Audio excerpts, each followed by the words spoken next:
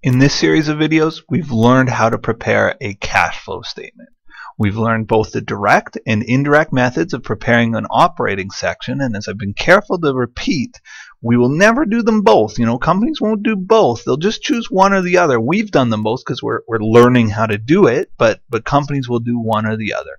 I also mentioned that I much prefer the direct method because it really shows us where our money's coming from and going to, where the indirect method seems like a kind of backwards reconciliation method, and it tells you less, I think, about the company's actual cash flow.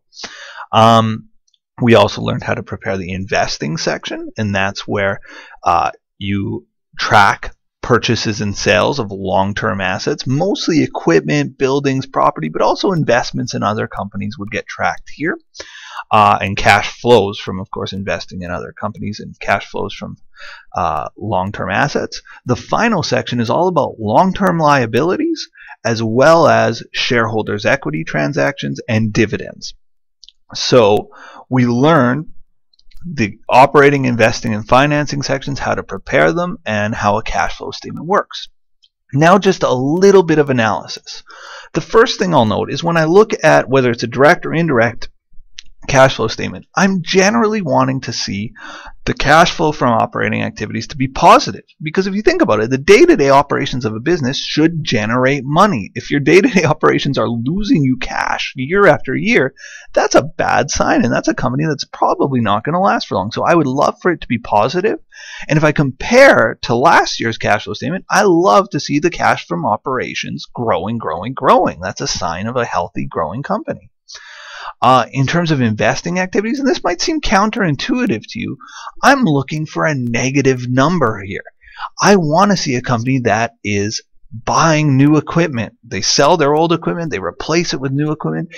Investing is supposed to cost a company money. If they're making money consistently in their investing activity, I would think there might be something weird. Are they selling off their assets? Let me give you an example. I work for a university. This university has to buy new computers, new equipment every year.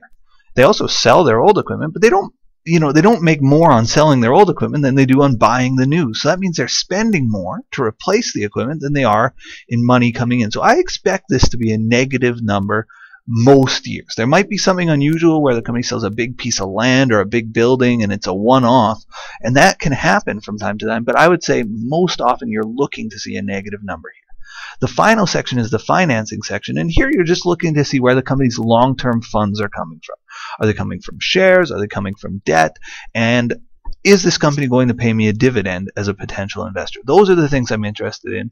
Again, the first section I really want to see be a positive number most years and a growing number.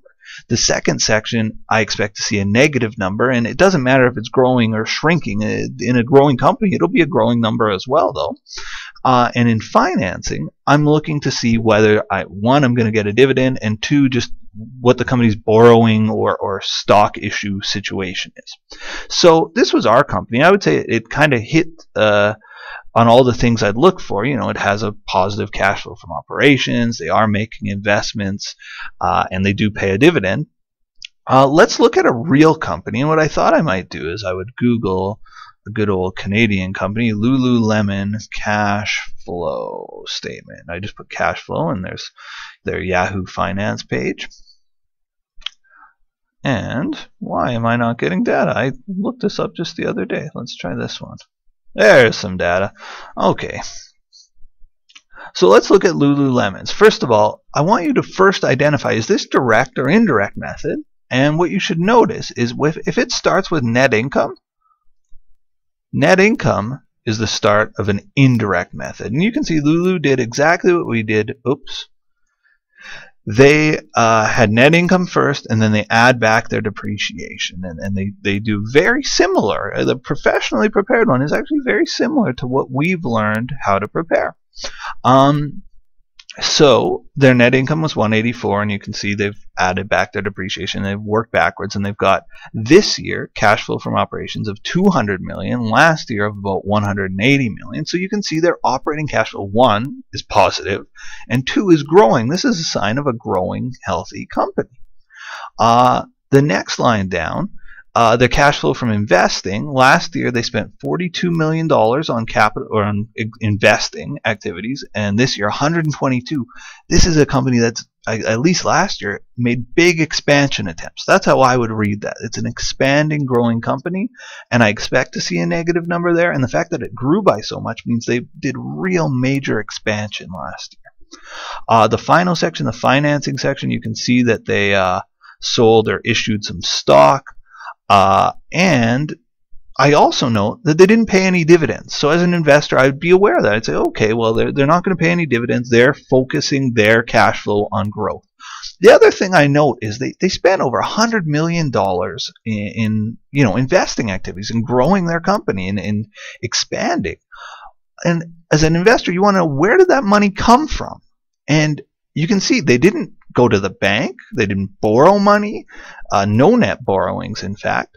They simply self-funded. They funded through their own operations. They funded their expansions through their own growth, and that's a company that's clearly their operations are really generating cash if they're able to fund all their expansion just through their own day-to-day operations. So just wanted to show you a real company and how it compares, and the things I might think about as it compares to our sort of pretend company, Turnering.